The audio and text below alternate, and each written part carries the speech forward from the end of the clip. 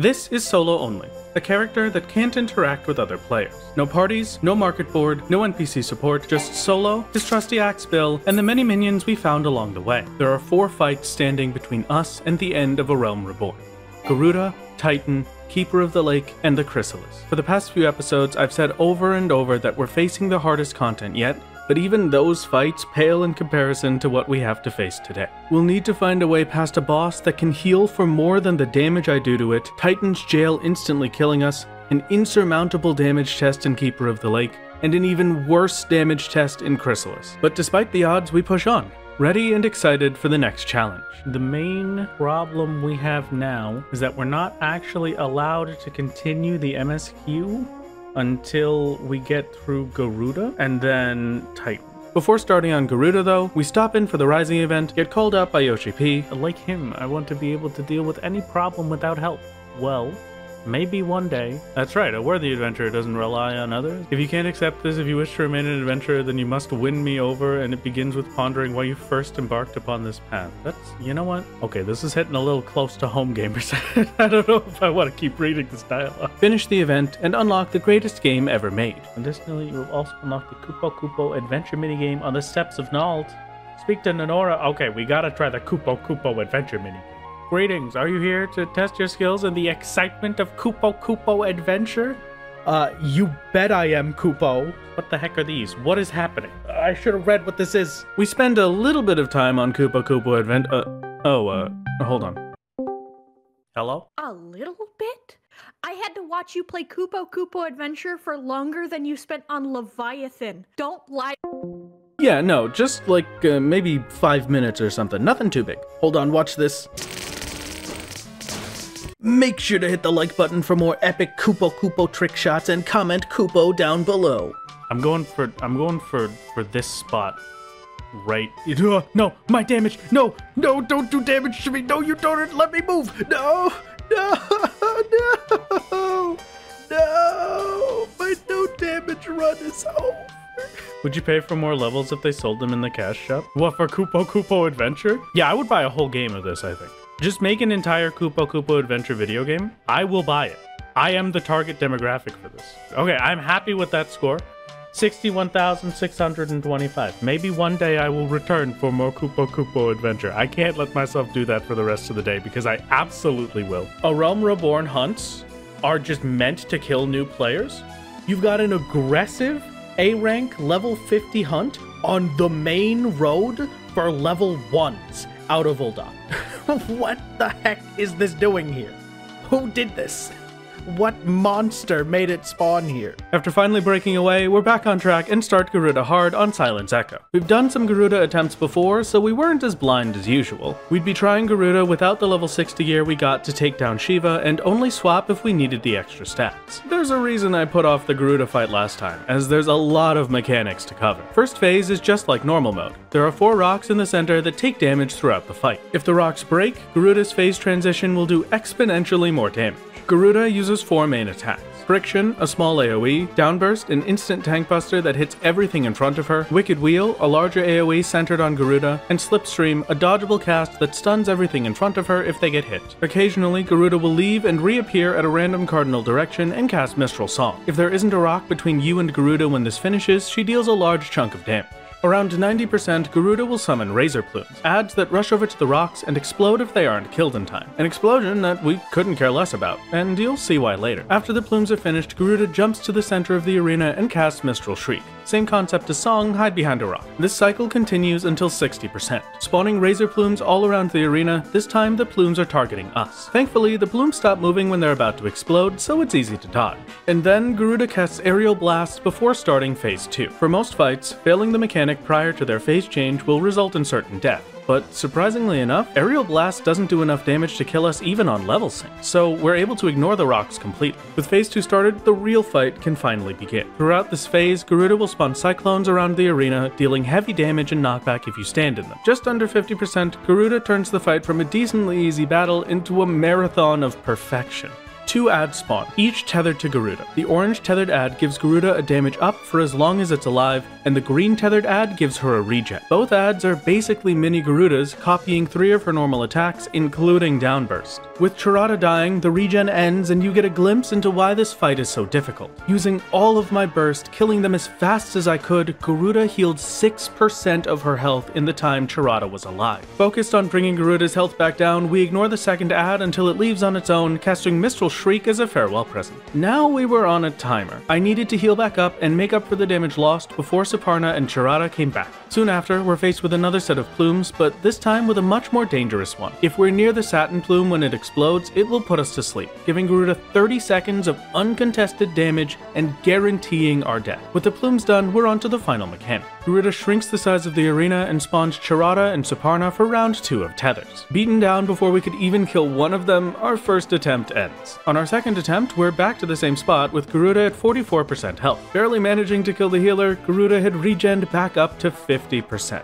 And shortly after that, we take our second death. This fight needed perfect mitigation management. I needed to heal at just the right time, reduce damage by specific numbers, and even use my invulnerability off cooldown. But our third attempt showed that it was possible. With just 700 health left, we managed to survive Suparna's Mistral Shriek and start the cycle again with another set of plumes. We were making progress. Small progress, but progress all the same, until the 4th visit from our feathered friends ended the run. At my absolute best, I could drop Garuda by 12% in between each ad spawn, meaning I would have to survive almost 10 sets of them to finish this fight. So now we grind until we can do just that.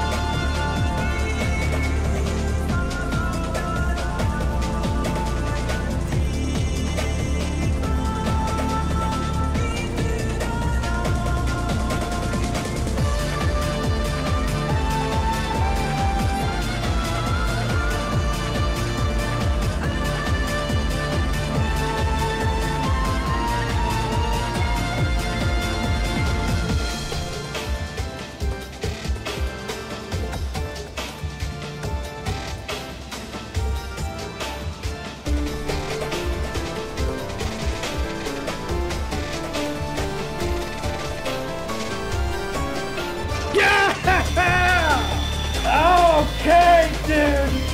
Oh my god! That was like, how long was that fight? Oh man, did that fight take the whole food buff? That was a 26-minute fight. Are you crazy? That's 1 boss down on our quest to reach the end, and 3 more to go. Pray return to the Waking Sands, it's time for the big rock boy. We faced this monstrous fight once before, but hard mode would pose some new challenges. Just like on normal mode, Landslide is a long cast that knocks us back if we get hit by it, and Tumult is stacked raid-wide bursts of damage. And Rockbuster is your standard tank buster, hitting for around 1500. For the first phase, Titan cycles through Landslide, Tumult, and Rockbuster until we're dropped dead on the floor and forced to swap to Silence Echo. Using Super Bolide, we make it to phase 2 with level sync, but we'd always die shortly after from a lack of healing. Straight back in with Silence Echo, the extra shielding from Brutal Shell gets us to phase 2 comfortably. For every phase of the fight, Tumult adds 1 extra hit onto it, so now it would hit 3 times instead of twice. The only other change is the arena is slightly smaller, and he adds Weight of the Land to his rotation, a dodgeable AoE that appears under every player. Pushing onward to phase 3, we've reached the hardest part of the fight. A gigantic wall preventing us from moving forward. Bomb boulders drop down and explode in sequence, though these are easy to dodge and don't do too much.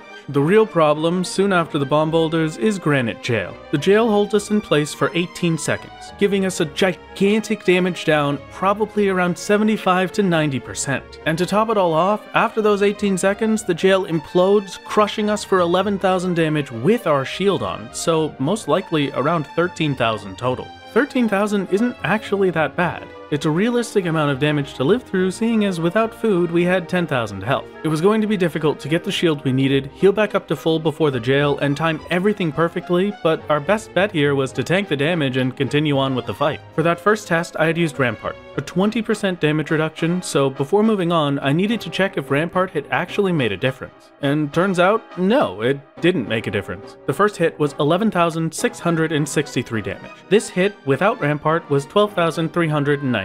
If Rampart had made any difference, the second hit should have been above or near 14,500. Thanks, Lanes. But it was within a range of damage that we can attribute it to less shielding from Brutal Shell. So for now, we just needed pure HP. We had to survive on our own. No mitigations to speak of. Just parry the jail, filthy casual.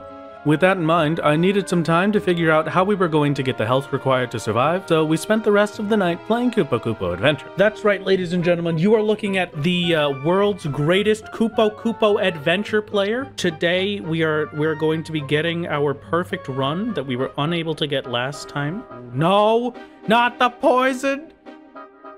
No, it's over. A new day, we start with some warrior testing. With the highest health of any tank, plus Thrill of Battle to boost our HP even further, we could get lucky and push over the edge with just a simple class swap. With the Shire gear, getting through the start of the fight was manageable, but his third phase did too much damage for us to keep up with. Jailed at less than half HP, there was no way warrior would work. We needed the extra healing from Gunbreaker. A quick break to get some food, confident we had a chance, we go again. Once more, we run through the tests. Warrior with Shire gear and food level synced? No, but we could get the Echo buff. Gunbreaker with food and Silence Echo? Initially, no. Until... I'm gonna spam potion for when we're out.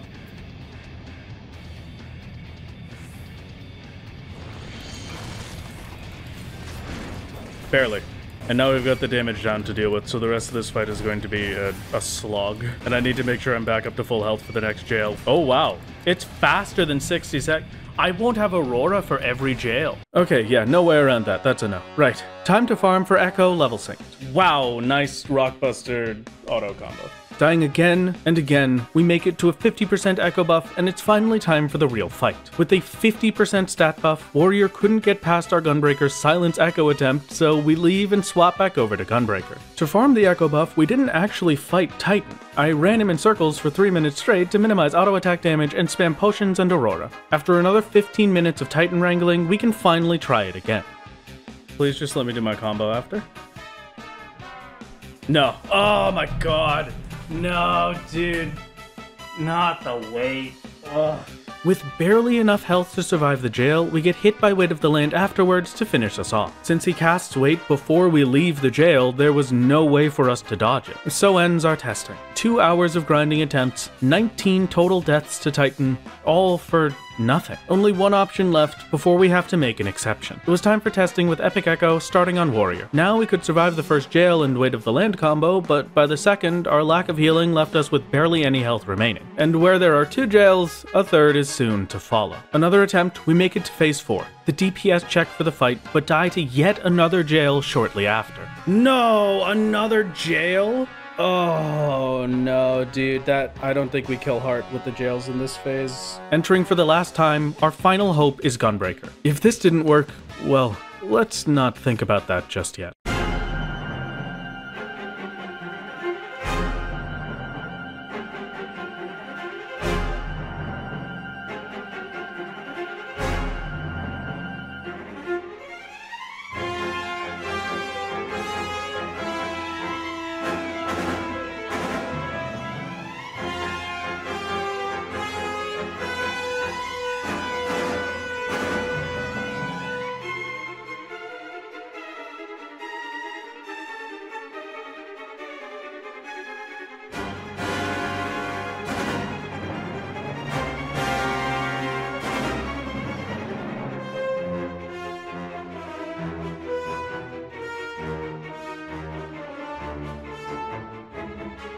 Yeah, I should have waited. That was a mistake. He's gonna immediately jail.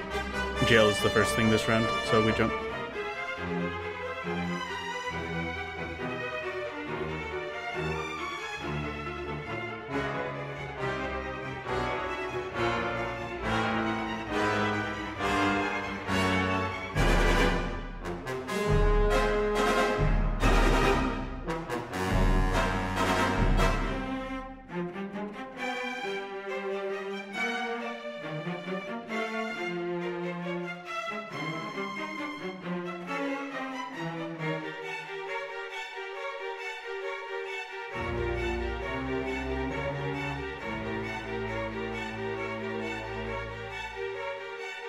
That is insane. The exact second that I got out of jail during Heart Phase, it put me into a jail. I had one GCD in between the jails.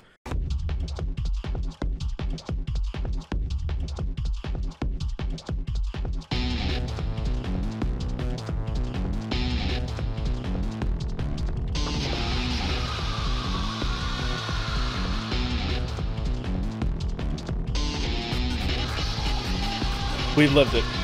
That's fight done. I just have to kill him in time now. We've got damage down for the rest of the fight. Now it's a race against the clock.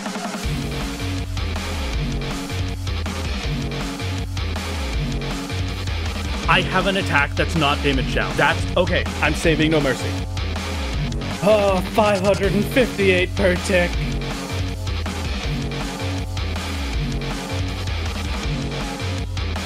Gamers, we're done. Yeah! Okay, we are free. We are free to continue the MSQ. Woo! Wow, that was a 30-minute fight. We were saved by Titan's final mechanic. In the last phase, every time Titan uses Tumult, he'll add an extra AoE to it, going all the way up to 13. This slowly started to give us enough time to start hitting him off of the damage down. If it hadn't been for that, with how things had been going, I'm not sure we would have been able to clear the fight in time. But thankfully, one GCD was all we needed to get a bleed on Titan for massive damage. And we don't even get any fanfare, no quests to complete, it's just done. With Titan complete, we can finally get back to the MSQ. We can do it, we can hit the button. I can hit accept. It's over. We're done. Garuda is out. I don't have to think about Titan anymore. What a beautiful day. Oh, you're checking the time left on the video? You thought it was almost over? Well, not so fast, Buster. That may have been a roller coaster, but we've got 2 more fights to do. We're about to face off against the hardest dungeon in A Realm Reborn, but first, a well-deserved MSQ break. Anything, just put me back into the dungeons. I can't do another trial. I can't think about it. Keeper of the Lake is going to be a cakewalk? I would like to hope so. I think I deserve a cakewalk after what we've been through for these last primals. I needed a day like this. A victory day where we just had success and things going well. I think if I had another day like that last Aurum Vale run, I would have lost my mind. A whole 3 quests later, we reach Keeper of the Lake. Keeper of the Lake time, baby! Level synced. Can we delay Keeper by like a minute? You have to take the trash out? Okay, I'll wait. While Generic is taking the trash out, we're gonna sit and we're gonna wait, okay? We're gonna hold on for just a minute. Just give it a moment. Hello, welcome back, Generic. Glad to see it. So we died to the first group of enemies after barely taking down 1 crab. Thankfully though, the crabs were an exception. So long as I have my mitigations ready and Aurora for healing, we can get past the other enemies without any deaths. The first boss is Einhander, a big bird that shoots a Gatling gun and drops explosives. It's a lot of dodging AoEs and healing enough to survive tank busters. It took a while, but Einhander goes down on the first attempt. A few Imperials and Colossi later, we're at the second boss, the Magitech gunship. With easily dodgeable AoEs, it seemed like a simple fight, until 70% when it starts in ad phase. Using up every mitigation I had, we barely managed to scrape by, but couldn't recover fast enough and died to the gunship. What happened? What, all of a sudden? Just like that? Yeah, okay, great. Back for a second try, expecting the extra enemies this time, the gunship doesn't hit us with blitz and instead drops fire on the ground, lasting just long enough for us to heal back up. At 30%, it summons another ad, but it uses a lot of casts that let us keep our distance and goes down pretty easily. With no more surprises, the Magitech gunship goes down. This is very strange that we're able to use the AoEs in the environment to damage these ads, but I'm not complaining. happily take it. Is it really solo if the Garleans are shooting the ads for me? That's a question for all of us, I suppose. Walking cheerily towards the final boss, we face off against the pinnacle of dungeon battles, Midgard Sorm. Things start off simple. Incredibly simple. Dodge the AoEs, dodge the other color of AoE, and hit the boss. But at 90% health, we're brought back to Gaius in the Praetorium and face a DPS check. Both of these dragons need to die before the bar reaches 100 or it's instant death. Wow! That's a real enrage. With just single target attacks, we could kill one dragon by 70% of the enraged, so this wasn't looking good. Just to be sure, we tried our invincibility from Super Bolide, but the enrage goes straight through and kills us anyway. To get through this, we needed every last ounce of damage available to us, so it's time to run some quick math. With 2 enemies, it would be more damage to use my AoE combo than my single target. Over 3 hits, my single target combo has a total potency of 710. In 3 hits, my AoE combo has a total potency of 360 per enemy, so 720 total. Plus, my AoE combo lets me use Burst Strike every 2 attacks instead of 3, making the actual total potency 900 every 3 hits. We spent a lot of time on this, even swapping over to Warrior to try and find the best damage available to us. But after a long day of fighting Titan, it was time to take a break, so we rest and come back another day. Returning to our main goal, Kupo Kupo Adventure, we're dragged away to get back to trying to clear Keeper. With a new plan for the best possible DPS, we rush back to the final boss. But after 3 attempts, the best we could do was 38% left on the last dragon. This wasn't something we could overcome on level sync, and it's because of how Final Fantasy patches work. With new patches for an expansion, the gear players can make powers up, sometimes exponentially. At the end of 2.0, the fight with Ultima, we were expected to have around eye level 60 equipment, and we had more than double that with the Ironworks gear at eye level 130. But now we're in patch 2.4. Keeper of the Lake's expected gear was much closer to the maximum for A Realm Reborn. The fight was built for our gear level, making a solo DPS check on level sync next to impossible. That was absolutely perfect. I threw in the strength pot, poisoning pot as well, just to try for that one, but yeah, we can't get past that. That is crazy. But that was a flawless run. That felt good. That felt like I genuinely did that perfectly, so I can at least be happy that that was as good as that could have been. For the first time, a dungeon is forcing us to silence Echo. Not the first time Castra and Praetorium exist. Oh, I guess you're right, but do those really count? But before I committed to it, chat wanted to check how Warrior would do. So we swapped classes and turned level sync back on. In theory, a full combo with Berserk, an ability that guarantees my attacks do the max damage for 3 hits, should make a difference and might be enough to do it. But before we can try, Warrior ends up not having the healing needed to beat the first boss. And so we're back to Silence Echo with Gunbreaker. With our buffed stats and stronger attacks, we take down the second dragon at 76%. From there, the rest of the fight is easy. That single DPS check was the only reason Silence Echo had to be used. With Midgard Stormer defeated, there's only one thing left before we've completed A Realm Reborn. Resting and celebrating our victory, we wake up the next day with our eyes set on the finish line. This was it. MSQ done, the Chrysalis was unlocked. For now, there's only one mechanic that matters. Nabrialis will constantly cast Spark, hitting for over 3,000 damage without mitigation, half my health. Then, occasionally, Nabrialis casts double, making his next Spark cast happen twice, 6,000 damage without mitigation. 6,000 damage of my 8,000 health. This ends the fight every time. Level sync is out the window, and there's no way to farm for Echo Box. So it's time to leave, and craft some necessary items. After fishing up a few sharks, we craft potent poisoning potions, X potions of strength, and flint caviar to ensure we deal the most possible damage. Heading back in with Silence Echo, it's time to learn the rest of the fight. Now that we can survive double sparks, we reach the first real mechanic. Orb Phase, as I've lovingly dubbed it, has multicolored orbs floating from the edge of the arena towards Nabrialis. Running into the orbs will get rid of them, while giving you a vulnerability to the damage that specific orb deals. You have to collect the orbs in alternating colors to minimize damage taken. And for every orb that reaches Nabrialis in the center, the damage dealt at the end of the phase increases. After many failed attempts, a run lives by the skin of our teeth, and we're on to the next phase. Teleporting to either side of the arena, Nabrialis casts End of Days, an incredible attack to heal during. Afterwards, he casts Double, Spark, spark again, and then teleports away for another end of days. This continues on for a while, and is by far the easiest part of the fight. But then, at 60%, he starts to use triple. I'm sure you can guess where this is going. And there is a third health, okay.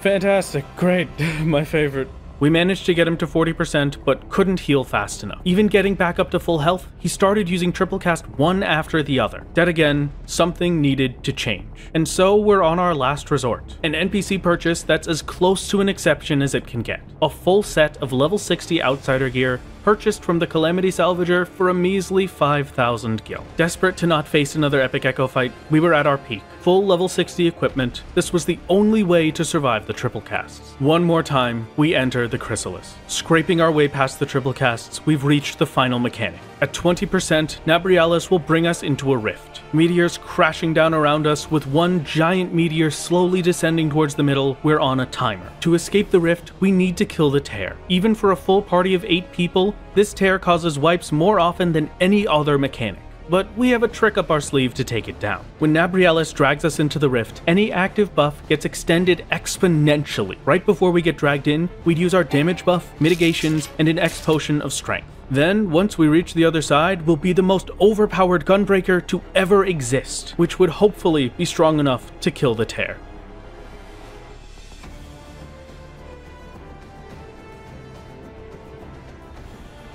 Almost. 6% is pretty close. Now we've seen everything. It's time to end this.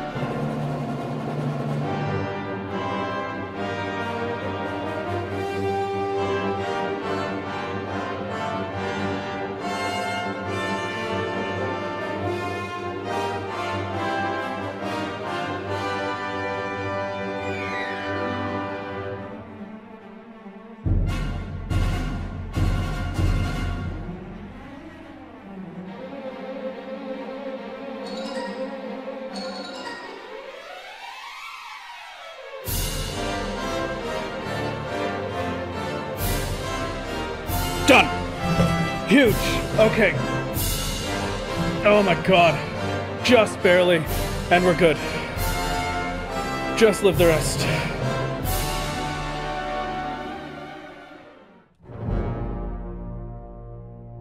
Well, it's fine. It doesn't matter, because that is it! It's done! It's done! It's done! It's done. It's done.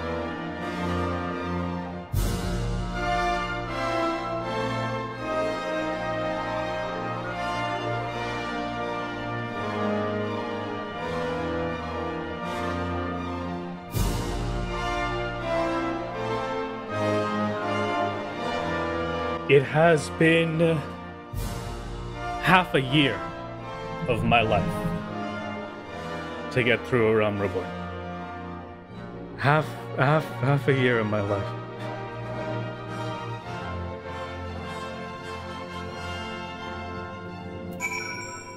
This by itself has been one of the best things I've ever done.